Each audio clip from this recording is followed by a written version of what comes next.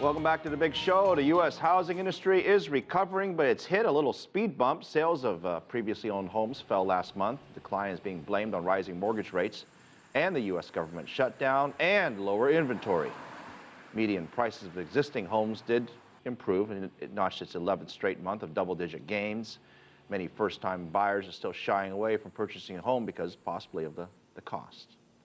Despite this ongoing recovery in the market, real estate values have basically collapsed in many parts of the country and still working on recovering.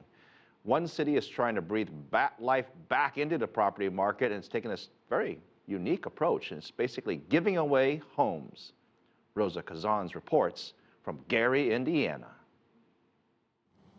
There is little you can buy for $1 these days in America, but in Gary, Indiana, $1 could buy you a house as part of the mayor's efforts to save her city. A once thriving industrial town in America's heartland, Gary is now a silent shadow of its former self. With abandoned homes almost everywhere you go and a population less than half what it once was. It's real bad to me, but I don't know what they're going to do about it as people are moving out. No jobs, empty streets, and shuttered businesses. The result of a shrinking steel industry this town once depended on. That one's on its way. That's next. Mayor Karen Freeman Wilson says some of the city's estimated 10,000 abandoned structures will have to go, but others should rather sell for $1 than let them rot and bring down the value of entire neighborhoods.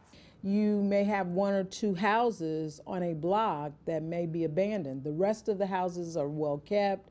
The yards are trimmed. To be able to get people in those other two homes not only changes and improves the appearance of the block, it raises property values, it increases safety.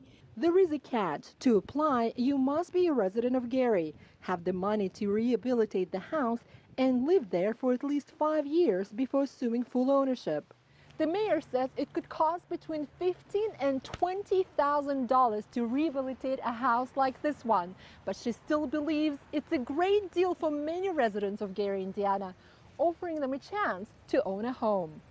Felicia Goodman is one of them. She's lived in Gary her whole life, but has never owned a home. To get a house for $1, you fix it up, and in 5 years you'll have the deeds to it. That's a great opportunity. Where else can you go and get a house for $1? Where? Nowhere. And that's exactly what the mayor wants others to believe as well, that there is hope for the city Felicia calls home, rebuilding its fortunes one house at a time. Roza Kazan, CCTV, Gary, Indiana.